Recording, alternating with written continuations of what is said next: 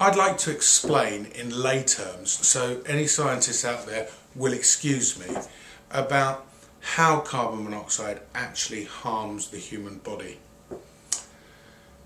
Carbon monoxide attaches to the hemoglobin in the blood. Now, we all know that we need oxygen to survive. Unfortunately, the hemoglobin has a greater affinity, i.e. it likes carbon monoxide more than it does oxygen.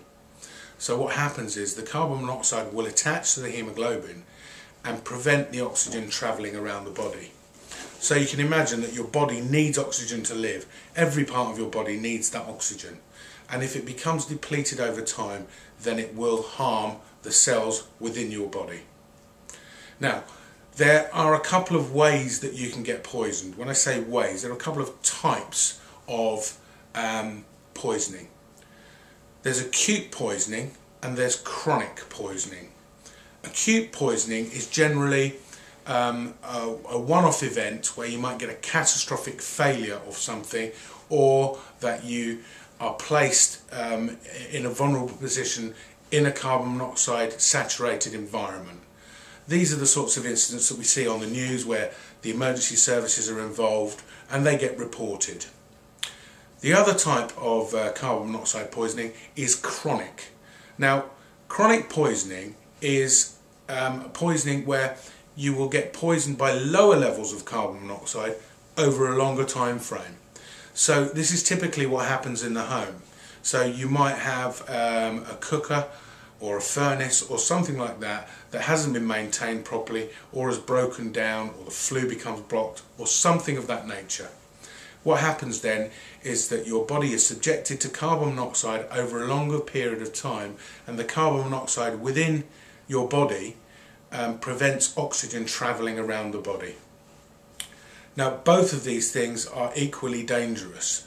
Obviously, an acute attack can kill you very quickly, but we don't hear about those people often who survive an attack and are then harmed, perhaps sometimes for the rest of their lives. And this is the thing that I'm trying to get over in this short clip here, is the fact that you've survived a carbon monoxide incident, generally an acute one. If you've survived an incident, that doesn't mean necessarily that you're over it. And those symptoms may last for some considerable time. You may be suffering from flu-like symptoms that have come on over time that you can't really explain away. You might get headaches periodically. You might get headaches that won't go away. You could be suffering from what you might consider to be a stomach bug. You may become chemically sensitive and sensitive to other things. So you may find that loud noises affect you now where they didn't affect you before. You may find also that bright lights do the same sort of thing. That when you're going around doing your housework, the chemicals that you're using may affect you where they didn't before. So carbon monoxide has a number of ways in which it can affect you.